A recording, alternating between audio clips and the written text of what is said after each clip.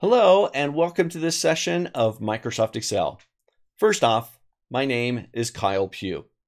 Now during this session, I'm going to walk you through a relatively newer function inside of Excel called the TextJOIN function. Now I'm sure some of you are familiar with functions like the concatenate function, the concat function, or utilizing the ampersand to combine multiple text values into one value. You ever done that before? You ever have a list of records where you then, individual columns, you want to take them and merge them all into one value? Well, the concatenate or the concat function, just kind of just the newer version of it, do that for you. It allows you to take multiple text values and combine them into one value. Okay? We can utilize kind of the shorthand or the ampersand character to do very much the same thing. Let me just give you a quick preview here. I'm going to hop over just to an empty spot inside of my worksheet here. I'm going to get my head out of the way. Let's make it a little smaller. All right, there we go. So over here on the right-hand side, I'm just going to drop in a value. Let's just say hello. And inside of another cell, I'm going to say world. Hello, world. Now here, I want to take those two values and combine them into one value. Well, I'm going to say equals, and I'm going to bring out the concat function. Now you notice that there's one called concatenate function and then the concat function. The concatenate function, it's kind of old school. It's been deprecated. It's still available for us to utilize, but they've introduced the concat function to replace that one. But essentially, they do very much the same. So I'm going to grab the first one there. I'm going to open up the argument window just so we have more of a visual here. So now I can just say for text 1, I want hello. For text 2, I do want world, but I want to separate them. And I'm going to separate them by a space. So instead of text 2, I'm going to open up a quote, hit space, close the quote, just so I have a literal space in there. Text 3, I'll grab world, and I'm going to hit OK. So there's my new value based on those two, just combining those two together. Okay, concat, the concatenate function, or utilize the ampersand character to really do that as well. Well, in steps the TextJOIN function, and it's going to do something very similar here, but it's going to have a couple of huge advantages over that right there. Let's take a look at it. So the TextJOIN function, it's really got three, and with some optional, it's got three required arguments or parameters that we need. First thing it wants to know is what's the delimiter? How are you going to separate the values that you want to combine? So imagine you've got a column of data, a bunch of names maybe. Now I want to take all those names and put them into one value. Well, how do you want to separate those names? Maybe a comma, maybe a space, maybe a hyphen, a slash, right? We get to pick the delimiter. How do you want to separate those names? Next thing it wants to know is whether or not you want to ignore the empty cells. Well, again, you've got that big column of names. Maybe there's some empty cells within that list. Do you want to include those empty cells so you actually see them in the list? Could be like Fred, George, Harry, space, no name, and then continue the names. Right? Do you want to show that or not? You have the option true or false. And then the text. What is it that you want to join together? Now with the TextJOIN function, you can specify one text reference, could be a column of cells. You can specify multiple text references. It could be multiple columns, multiple rows, and we can combine it all into one list. Now the benefits over utilizing something like the concat function or the ampersand, we can specify a whole range of cells and specify the delimiter once. Say, hey, take from A1 to A20,000, join them all together, separate them by comma, done. Utilizing something like that concat function, we would have to specify each cell and the delimiter that you want to separate each with. So let's see some examples here. So I'm going to jump to my next sheet here. Simple TextJOIN, start out really simple, and then we'll jump out to some more advanced techniques. Now, really, I'm showing off this video and this function here because I got a question inside of my Excel course. And we're going to see the example that this student gave to me. And I thought, well, how can we do this? And the TextJOIN is what jumped into my head. And we'll take a look at that here in a moment. So here I've got, it's a simple list just for the example here. It's got two addresses and names and birth dates here. So imagine this, somebody gives you a list with 20,000 names, addresses, birth dates, maybe they're customers or whatever. And they say, hey, I want a list of just the name and the birth date. That's it. That's all I need. All right, great. So there's perhaps multiple techniques that we can use here. Here's how you would use the TextJOIN. So I'm going to jump into J4, and I'm just going to start to type this out. It's a function equals TextJOIN. There it is. I'll hit my tab key to accept it. And just to make it more visual, I'm going to hit the FX button just to open up the argument window so we can work here. So the first thing, what's the delimiter? How are you going to separate the name from the birth date? All right, the delimiter, I'm going to say I'm going to do, let's do quote space, comma space, close quote. So it'll be something like George, comma space, and then the birth date. I'm going to ignore the empties. I don't have any empties, but I'm going to ignore them. So I'll say true. And then for text 1, I'll grab George or cell B4. And then I'm going to go to text 2, and I'm going to grab G4, the birth date for George. Now, if you look really closely, remember this is a TextJOIN function. It's going to join text values to one another. Well, now if we look, G4, it no longer looks like a date. It's that underlining number that all dates have, properly formatted dates have within Excel. So I don't want that. I don't want it to say George 31,048. I need it to say George January 1st, 1985. Well, here inside of text 2, just like all other functions, we can nest additional functions in here. So I'm going to bring in the text function, open up the parentheses. I'm going to say, hey, text function, take the contents of cell G4, comma, and I want you to format it. We'll do month and year. I don't care about the date. I just want to know the month and year of their birth. So I'll say MMM hyphen YYYY, close the print or close the quotes, close the parentheses, and there it looks much better. George, January 1985. If you want to include the day in there, you're going to use D's. So I can come up here and you say I want to include the day. So I'll say DD hyphen, and now we got January 01, 1985.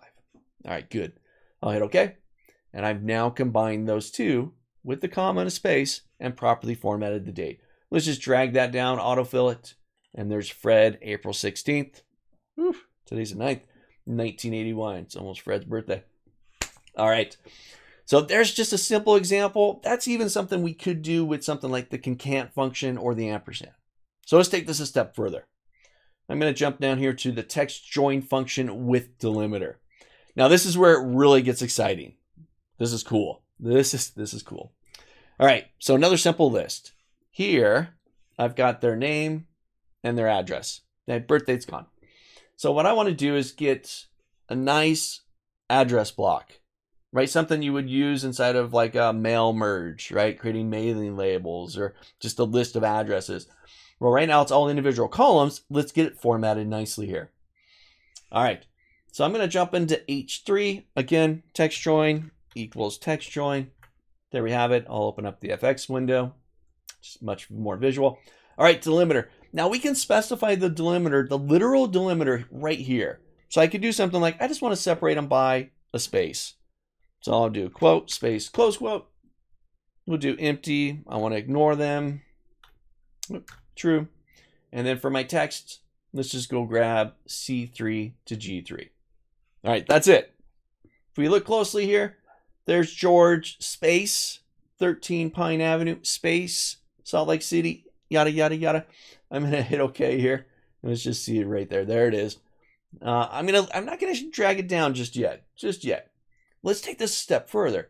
So I'm going to double click on here, open that back up.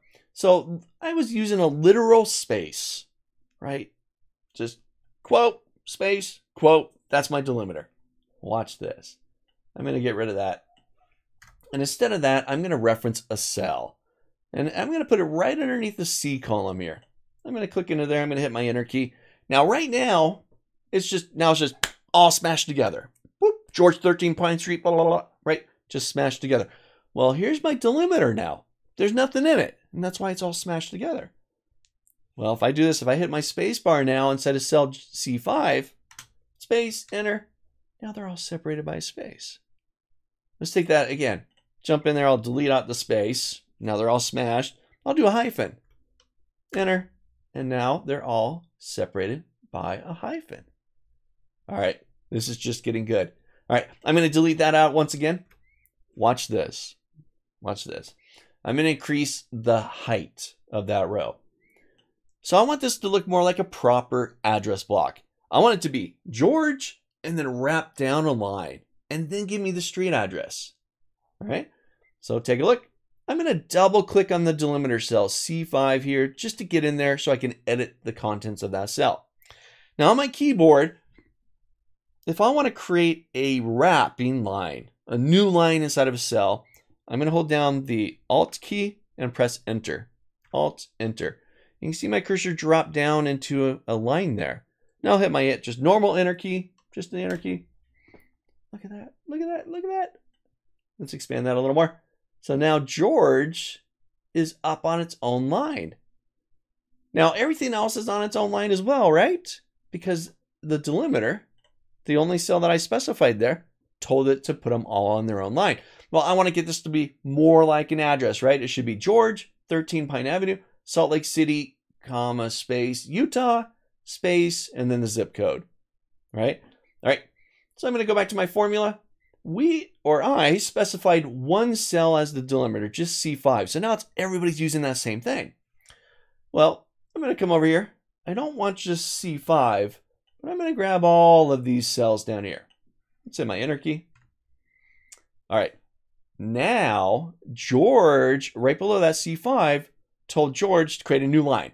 That's how we're going to separate it. George, new line. Oh, what's happening here? 13 Pine. Oh, there's nothing separating Avenue in Salt Lake City. Well, let's come over to D5, right below the address.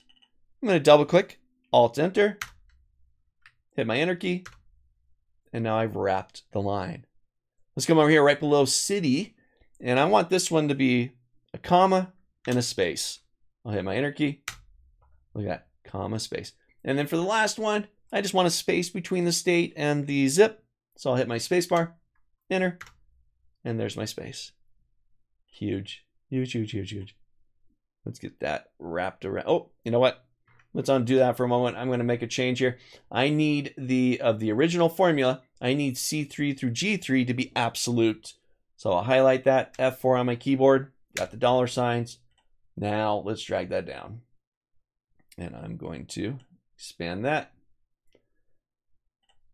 And it's on. Let's see what's happening with my formula there. Let's see, oh, excuse me. My bad, my bad. I'm looking at it like, what is going on? I'm going crazy. These aren't absolute here. Those are the cells that I want to combine. So let's get rid of those. This is what I want to combine. Those are my delimiters. All right, you're welcome for that example. All right, now let's drag that down. Pause the video, rewind that, whatever you need to do. But we need the delimiters to be the absolutes and the text to be a relative reference there. Now I can drag it down and autofill that. I think this is huge. This is great. Dynamic delimiters now based on your values in your lists. All right, try that one out. Let's try one more together. I'm going to jump over to this TextJOIN with an if. Now, I mentioned earlier that I'm bringing up this video because it is in relation to a question that a student had. So here, they had a list of colors. These represent t-shirt colors. And then you got women's shirts and you got men's shirts here. And they wanted to gather, well, which colors were chosen. Now, essentially, I want to get a list of all the colors where there's a Y. Okay. So I'm going to hop over here to C15. I'm going to use the TextJOIN once again. TextJOIN. Now for my delimiter, I'm going to use a semicolon. All right, there's my delimiter. Comma, I'm going to ignore empty spaces. Great. Now for my lists, here's where it's going to get a bit different. Let's open up the argument window here. So I got my delimiter. I'm going to ignore the empties. But for my text, I want to get the Ys, but I only want to get the Y, or excuse me, I want to get the colors, but I only want to get the colors where it's a Y. Okay? So now there's a condition involved on the text that we want to combine, that we want to join together. So for my text, I'm going to bring in the if, and I'm going to say if this column here is equal to y, y is inside of quotes. So if that is true, then, comma, I'm going to grab the colors. If it's not true, not true, then I'm going to return nothing. I'll just do two quotes smashed together. I'm going to return nothing. Close that if statement. All right, let's see here. If this right here is equal to y, then give me the colors. All right. So I'm going to change here. I'm going to grab B3 to B14. I'm going to make that absolute F4 because eventually I'm going to copy this over for mins as well. I'm going to hit OK. And there we have it. So red, yellow, black, white. Red, yellow, black, white. We've combined them all together if this is y. Let's just drag that over, autofill over. All right. Red, green, yellow, orange, brown. Red, green, yellow, orange, brown. Done. Okay. Huge. This is the TextJOIN function and nesting an if within there. Now there was a bit moving inside there, but once again, this is an answer to a question that I got from a student inside my Excel course. So hopefully that can be an advantage for you as well. Take a look at the TextJOIN. How can you use it? I've given you one more example. I'm going to leave this one up to you. I'm missing the hockey season. They've postponed it because of what we're going through right now. But hopefully everybody's safe and healthy, and I appreciate you watching this video. If you haven't already, hit the like button and subscribe to the channel so you can get some updates about future videos. Appreciate you watching the video.